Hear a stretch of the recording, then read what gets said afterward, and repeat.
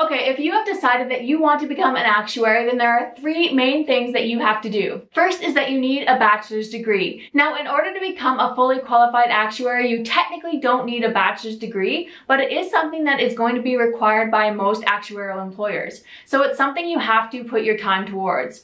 Your degree doesn't really matter, like which kind of degree you have, but something in math, statistics, actuarial science, finance, or economics is probably going to help you the most in an actuarial role. Number two is that you want to gain some really good technical skills. Now, actuaries use Microsoft Excel and programming quite often in their day-to-day work. So if you have a really good understanding of Microsoft Excel and you know a programming language, that's really going to help you in getting your first actuarial job.